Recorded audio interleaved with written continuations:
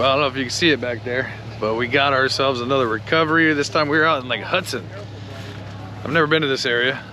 This tractor over here has been stuck for 3 months. I kid you not, 3 months it's been sitting out here. Tried to get it with another tractor and wasn't able to, and then it just sat. Jump in, pull up a little bit.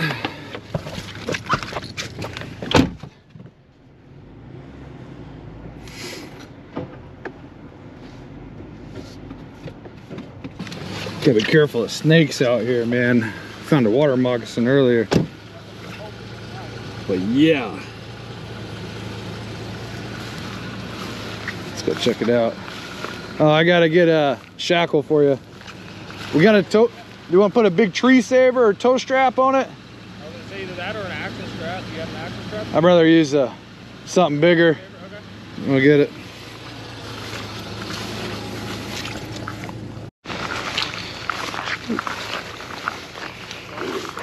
See the guys that bought Oh yeah. tires trying to go mudding and shit. They're standing water over there. My beater Jeep. That's the way to be, man. I mean, that's pretty beefy looking bumper mount right there. There's some huge bolts, but you'd always go to the axle, kind of lift more up instead of down. Let's see. It goes around it. Is that the only like bracket holding that axle on there though? It's The one in the middle and back, yeah. The one in the middle and the one on the back. Oh, the yeah. one that's got one on the back. The All one right. in the back goes all the way into the frame. Good deal. We'll have to go around just the axle. Probably so. Is there a way to double it up and get both sides? Yeah. There you go.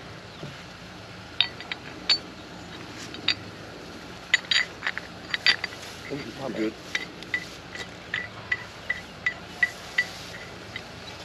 My hook's hitting that rope.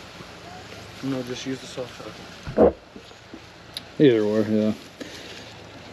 The little clip on the hooks gets stuck in the back of the loops on the 4-inch strap. The 3-inch one, you can get away with it. Those soft shackles, man, I lost the sheath, but you guys can have those when we're done if you need them. He just told me he needs to get some. There you go. All right, got the bridle kind of set up, running under the back of the axle, up and over, coming over both sides, so equal tension on it. But let's look at this thing. Got the bush hog on here.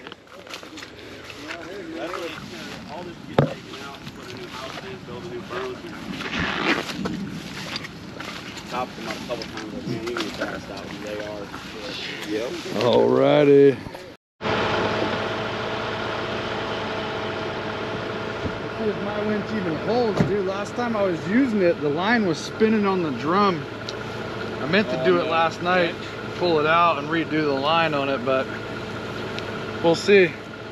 If not, I could use the rear winch, but I think, honestly, dude, I think either one winch will get it. What's that?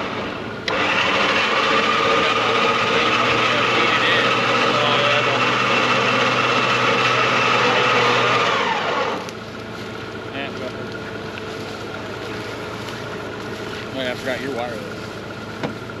You good? Just give it just a tiny bit of gas, it's enough to get the wheels to spin. Got it. Stand behind the door. Maybe that screen will go dark.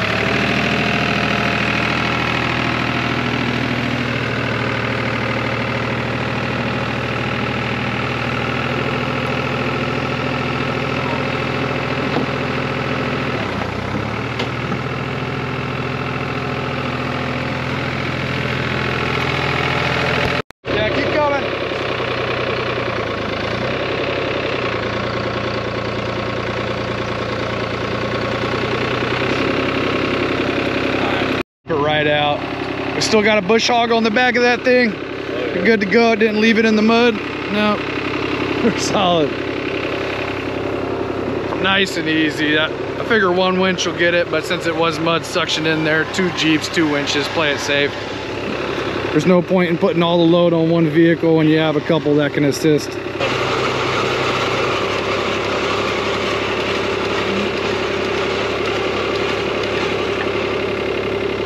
you, sir. Let me get that ring. You guys can keep those shackles.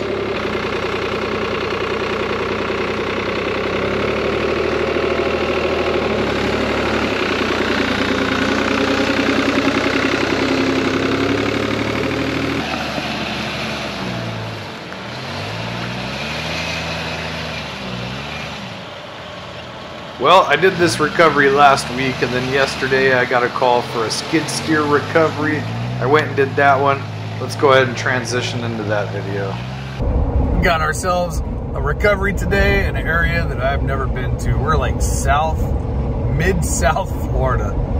Not a lot to do out here, not a lot of reasons to go out here unless you're traveling to Miami or something, and even then, most people don't take this road, but we have a construction crew that got their skid steer stuck in a little ditch culvert area, and it doesn't really look that bad, but you never know. Every time I say that, it ends up being a big hassle. So, but we'll be there in about 20 minutes. We'll pick this back up then.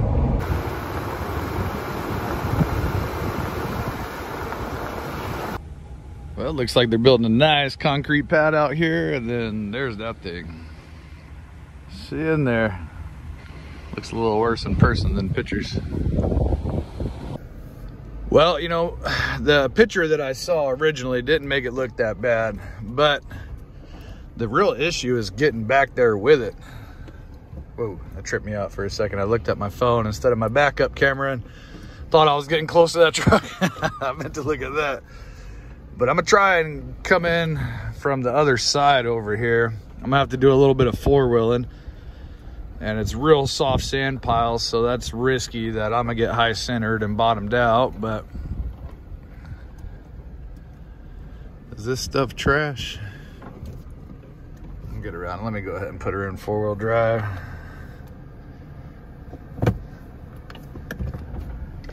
All right. Then we're gonna go back here, try and drive in over this grass, around the pile, and there's no anchors, and it's gonna be a bit tricky. Let's see if I can get in over here.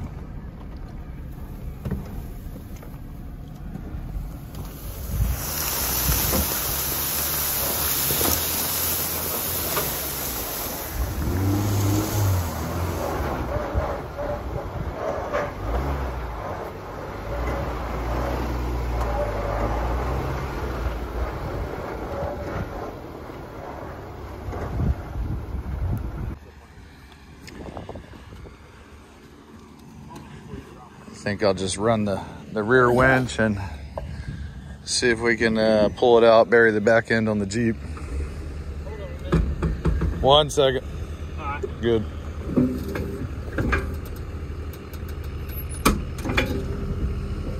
See if there's a hook. Is that a good spot to pull from? Looks like it would be. Yeah, that should work. Yeah, that should be enough. All right.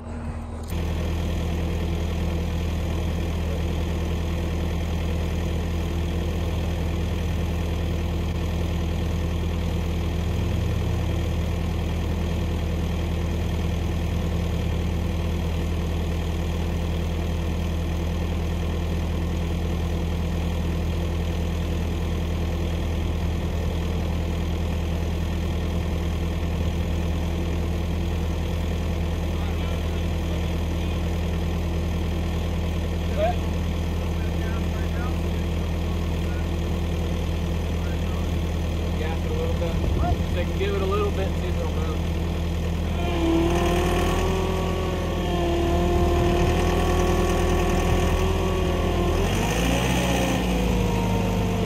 Yeah, it's not.